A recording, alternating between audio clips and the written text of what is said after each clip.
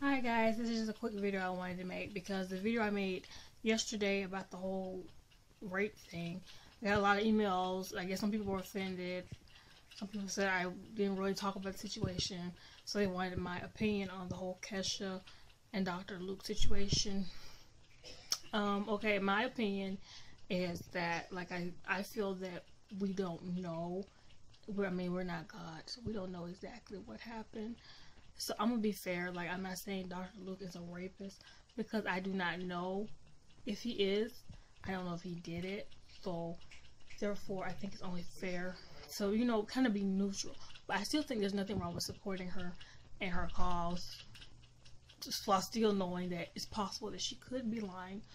Dr. Luke, he let out some tweets. I'll probably show you in this video the tweets he let out about him not being guilty. So, like I said, we don't know.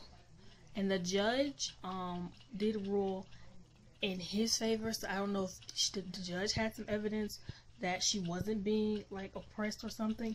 I don't know. Justice is blind.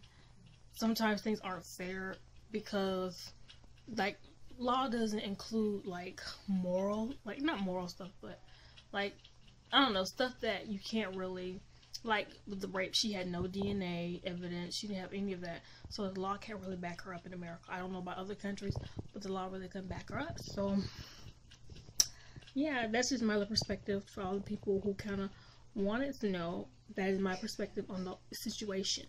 I did not say that I knew that he did that to her. I did not say that. So, yeah, I love you all very much. Have a great night. Bye-bye. Mwah.